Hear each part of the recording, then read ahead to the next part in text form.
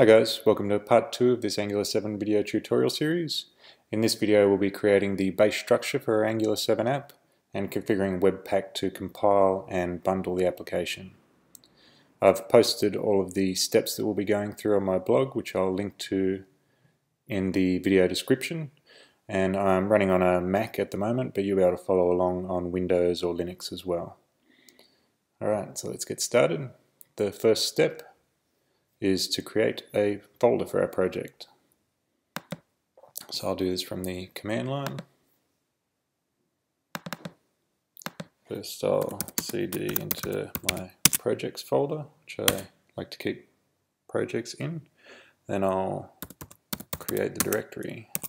You can call this whatever you like. I'm going to name it Angular 7 tutorial. Alright, if I cd into that directory, and then I'm going to open Visual Studio Code in this directory with the dot.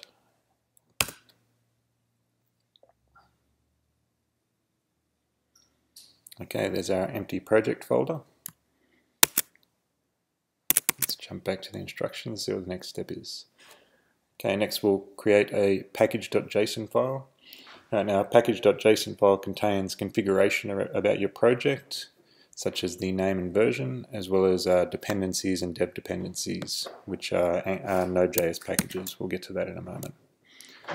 There's a lot of properties and information that you can store in a package.json. I won't go through everything in this video, but if you want to know more, I've linked to the docs on the npm.js site from the blog post there. Alright, so if we go back to Visual Studio and create a new file, call it package.json. I'm just going to paste in the name and version. Now the name I've kept the same as the project folder, but you can name it whatever you like, and version I've just set to version 1.0.0. Alright, move to the next step. Alright, next we'll install Angular 7 dependencies. So these Angular 7 dependencies are all of the Angular framework packages that are used for running your actual application. So there's everything that starts with the @Angular are the Angular framework packages, and there's some secondary packages down here that are required by Angular. I won't go into the details of each of them in this video, but if you'd like to know more, just below I've got more details about what each of the packages does and links off to the documentation for each. Alright, so we'll install them by running npm install and save them in our package.json with the -save flag. And I've got the versions for Angular 7 set with the @7 and the required versions for the other secondary packages there. Alright, so if we go back to the command line, we paste in that command, hit enter. Once that's done, if we go back to VS Code, you'll see that the dependencies have been saved in our package.json file. Okay, let's move on to the next step. Alright, next is to install the Angular 7 dev dependencies. Now these are all of the packages required for bundling and compiling our applications, so things like Webpack and the TypeScript compiler. Just as before, I won't go into the details of each of the packages here, but I have extra information just below with links off to the documentation. Alright, so if we run npm install with save dev, that'll save them in our package.json file under dev dependencies. So go back to the terminal, paste that in, and hit enter.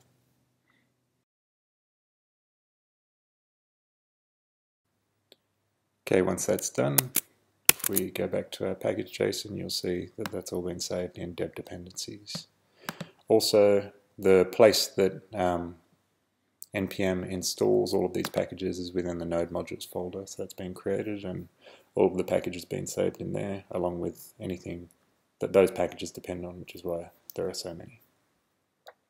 Now that they're saved in our package.json file as well, we could delete this node modules, and then to install everything again, all you would need to run is npm install without any packages specified, and that would automatically install everything from the package.json file.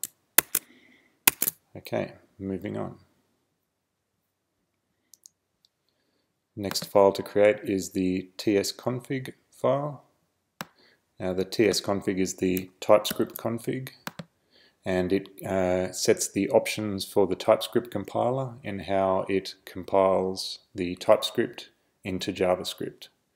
I won't go into the details of what each of these is, other than maybe the target being ES5 is the version of JavaScript that is output by the compiler, and ES5 is the latest current version that's supported by all modern browsers.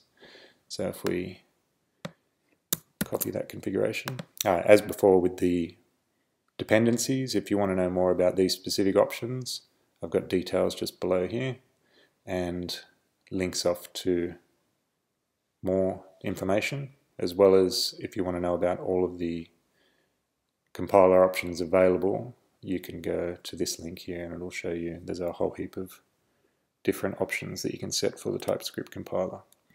Alright, going back to our VS Code, create a new file, tsconfig.json, and paste in that code and save. Alright, next is creating the webpack.config.js. This is the configuration options used by Webpack to bundle up our application and run it through various loaders. So at the core, Webpack just understands JavaScript and bundling that together, but you can extend it with by using loaders. So Angular is written in TypeScript and has HTML, CSS files. In order to convert those into JavaScript modules that are understood by Webpack, we run them through loaders, so the TS loader and Angular 2 template loader here for TypeScript files, the raw loader for HTML, CSS files. We also have the HTML Webpack plugin here, which injects our bundle that's output by Webpack, the bundled JavaScript, into our index HTML template, which we'll be creating a little bit later. Alright, as with the other steps, if you'd like to know more information about each of these options that I've used, they're just below here. Alright, so let's copy that.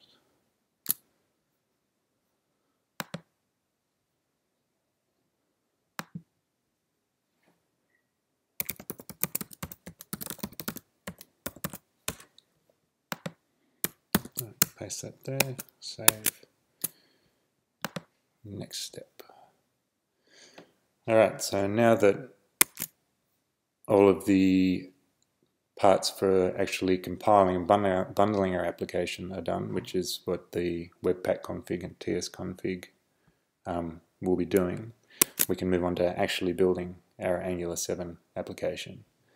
So all the code for the Angular 7 app will go into a source folder for the source code.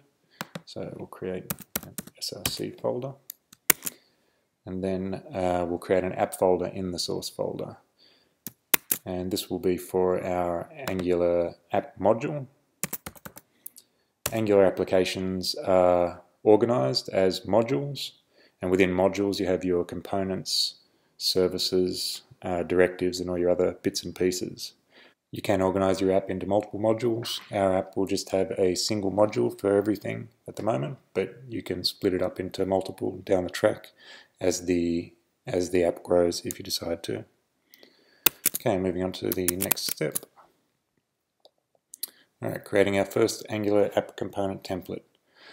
Alright, now app components are what you see on your UI. They're the parts of the Angular app that you're interacting with, and components are split up into component logic and the component template. The template being HTML mostly, and Angular template syntax, but we won't get into that yet. At the moment, our first component will just display a simple hello Angular 7 message. when we start our application. So we'll create our template in the app folder, app component.html, and we'll paste in our hello message. Next up, we'll create the logic behind our app component, or our actual app component, which contains the logic for interacting and supporting the UI, the template we just created. At the moment, the template doesn't do anything, so it's just an empty class. And the thing that makes this class an Angular component is by using the component decorator from the Angular core package. The way you use a decorator is you put @component, or and then the decorator name, and you can pass it parameters. It has the selector app, which tells Angular that when it runs, anytime it finds the app tag inside the application, it will insert this component with this template. And the template URL is what binds together this component with this template. Okay, so in our app folder, let's create app.component.ts. Paste in the code and save. Next up, okay, we'll create our app module.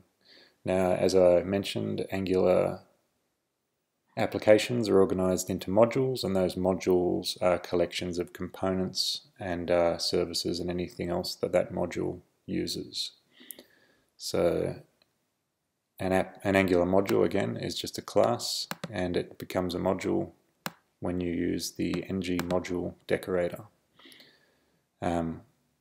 Modules can import other modules, and what all Angular modules use is the browser module. It has some core components and Angular features that you need for every Angular app, so you'll always need that. The declarations declare the components in this module and make those components available to other components within this Angular module. And the Bootstrap parameter tells Angular which component to boot up first as the core component for this when bootstrapping this or launching this Angular module.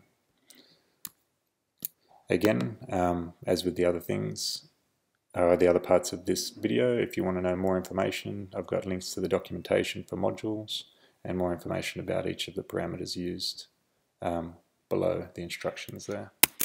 So if we go back, and let's create our app.module.ts, and we'll paste in the code and the instructions.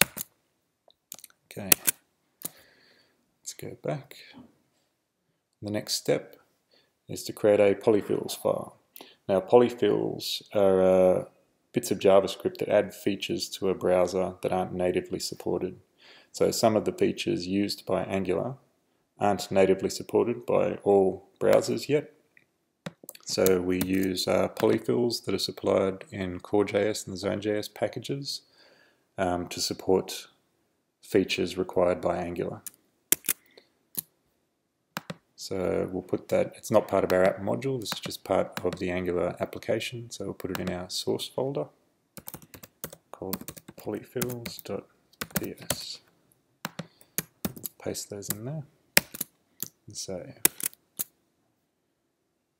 Right, next step is we'll create our main or bootstrap/launch file.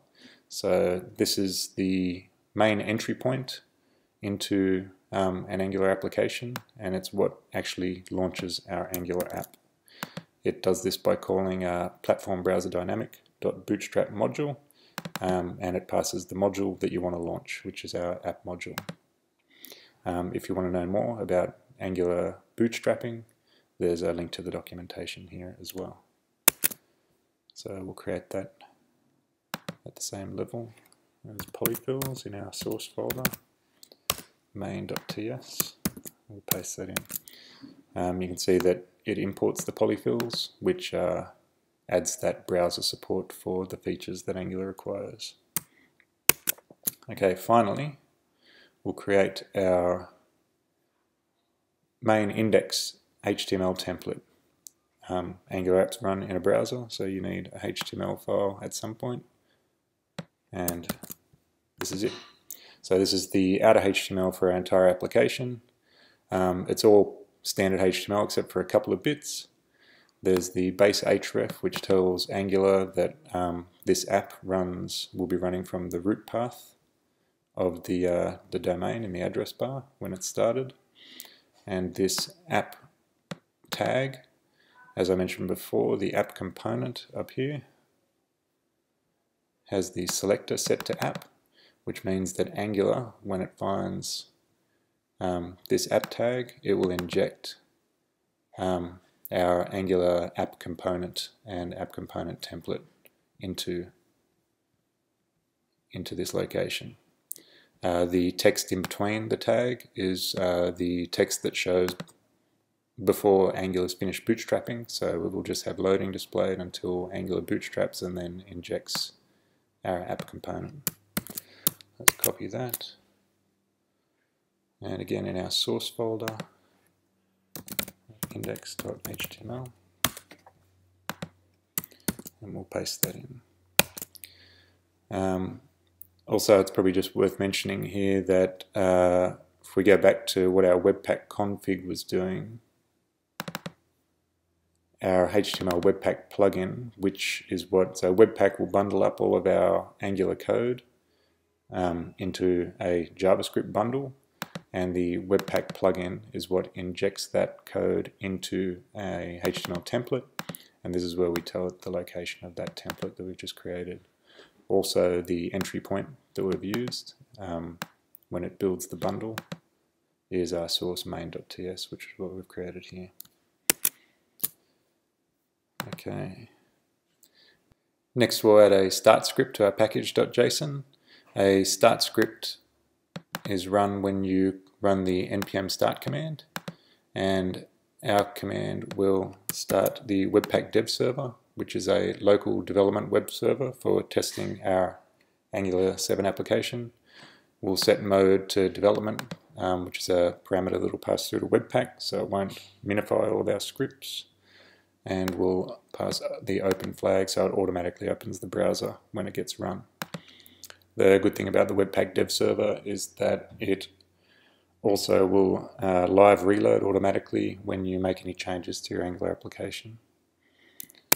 So if we go back to our package.json, below version, we'll add our start script there. Save that. And the final step is we'll run the npm start command, and our application should start and just show us the hello Angular 7 message. So run npm start. There you have it. We've got our hello Angular 7 message. If we inspect that element, we'll see that Angular has found the app tag and injected our app component there. Alright, that's it. Hope you enjoyed the video. Thanks for watching.